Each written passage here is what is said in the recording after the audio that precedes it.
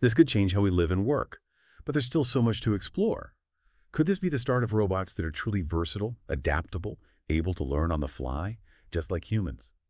We'll be exploring those questions and more as we continue our deep dive into physical intelligence and the incredible things Bio can do.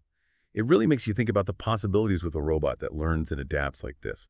Not just automating tasks, but robots that can actually collaborate with us, respond to our needs intelligently. Like in healthcare, imagine a robot helping surgeons with delicate procedures or giving personalized care to patients at home.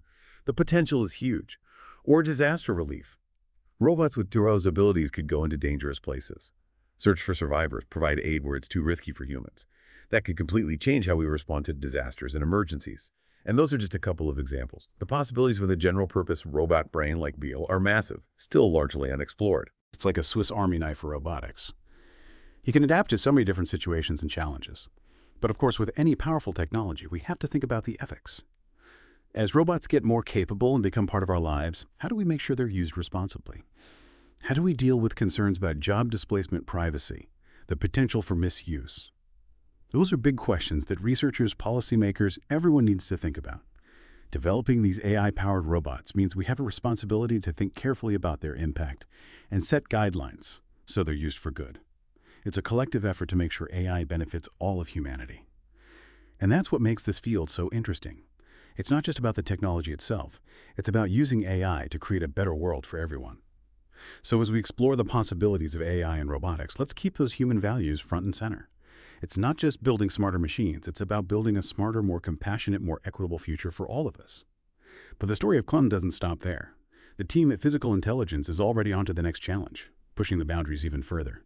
And that's what we'll be looking at next. One area that's really interesting is long-horizon reasoning and planning. Right now, Sora is great at tasks that can be broken down into smaller steps, like folding a shirt or picking up a cup. But what about more complex things that take multiple steps? Things that need a deeper understanding of cause and effect, like planning laundry for the whole family. It's not just folding. It's about figuring out the best way to wash, dry, fold, and put everything away. That takes a lot of thinking, a kind of planning ahead that robots haven't been good at. It's a big challenge for these robot foundation models, and Physical Intelligence is working on ways to add that kind of long-term planning to Sora's abilities. Imagine if a robot could not just do single tasks, but plan out whole jobs, adjusting to changes as they happen. Of course, as these robots move from the lab to the real-world, safety and being able to handle anything becomes even more important. The real world throws you curveballs. A robot needs to be able to deal with those unexpected situations, fix its own mistakes, and above all, be safe around people.